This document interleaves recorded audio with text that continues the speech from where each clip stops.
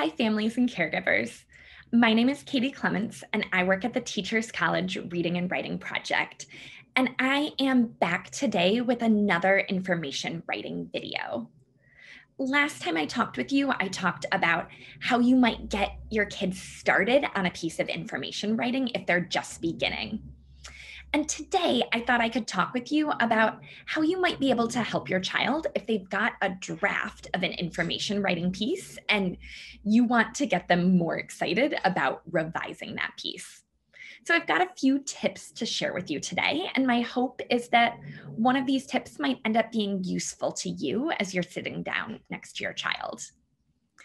My first tip is that whenever you can, it helps to talk about revision as something positive. Too often, I think our kids get this idea that revision is something negative. They get the idea that writers only revise because they did something wrong in their first draft, when in fact, it's the complete opposite. When we hear from professional writers, they tell us that they spend most of their time revising. So we like to tell kids that revision is actually a gift that you can give to writing that's got a lot of potential. So one of the ways that you might get your kids excited about revision is by sharing some of your own revision stories with your child. Maybe there are ways that you find you revise things at work, like you drafted an email a bunch of different times to get the wording right, or you had a big presentation and you had to practice it multiple ways, changing things as you went. Or maybe there are ways you revise in your own life, like the first time you made mac and cheese for your kids, they complained that it wasn't cheesy enough. And so you've revised your recipe to add in more cheese and make it even creamier as you go through. Or you revised your holiday card message a few times until you felt like it really represented your family perfectly. You could share these revision stories with kids to help them see that revision can just be a part of their day-to-day lives. And you could even invite them to share some of their own revision stories with you. It's all about them helping see revision as something positive, something that they want to take on in their writing. Okay, here's my second tip. Sometimes when your child sits down to revise their writing, it can feel overwhelming to be looking at their entire piece and to not know where to start revising. So one tip I have is that you can encourage your child to find a part of their piece that they love that they could make even better. So you might ask a question like, what's a part you're already proud of that you could make even stronger? Or is there a part that you think your readers will especially love or need to know about that you could make even more powerful? That way, your child's finding a part they're already invested in and excited about to revise. Here's my next tip, and this one might sound familiar. It helps to do some rehearsal out loud before your child writes that part. Sometimes I'll even make this into a game. I like to call it, How Else Could It Go? Where once a child shares a part of their writing with me, I'll say, how else could it go? And together we'll challenge ourselves to see how many different ways we could come up with that part could go. 2 ways, 3 ways, maybe even 4 ways. So let me give you an example. Let's say I was writing a book to teach someone about doing laundry. And I'd already written a line, laundry takes a lot of time to do.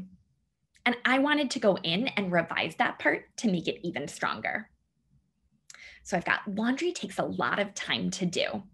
I could think, how else could it go? Ooh, maybe I could tell a story about how laundry takes a lot of time to do. So I might say something like, ooh, one time I started doing laundry at 11 a.m. By the time I had all the laundry sorted into different piles and the first load in the washer, it was time for lunch. I spent the entire afternoon putting a new load of laundry in the washer, transferring it to the dryer, and folding it. By the time I had finished, it was dinner. So I could give a story like that. Or I could think, how else could it go? And I could try it an entirely new way. Maybe instead, I could give a bunch of reasons to capture why laundry takes a long time to do. Or I could add a quote from someone who spends a lot of time doing laundry about how long laundry takes. So the goal here is to really get your kid rehearsing a lot.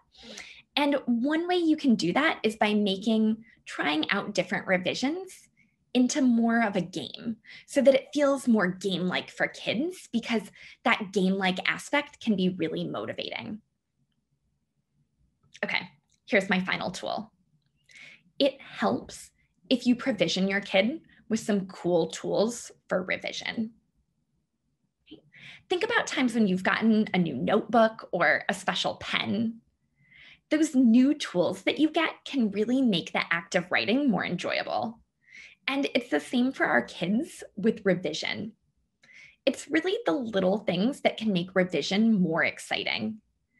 If your kid is writing with pen and paper, you might gather some Post-it notes and colored pens and even bits of leftover construction paper or envelopes that you have from cards you've received, whatever you have on hand, and invite kids to try out their revisions on those tools.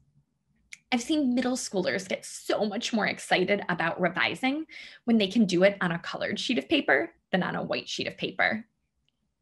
If your child's writing on the computer, they might enjoy using different colors or different fonts to revise their writing. And what's nice is that these tools can make revision more exciting for your kids, but they also make it really clear to you or to your kid's teacher that they're trying out some different revisions. So if your child's got an information writing piece going and you want to get them excited about doing some revision on that piece, I hope you'll be able to try out some of these tips and find them helpful.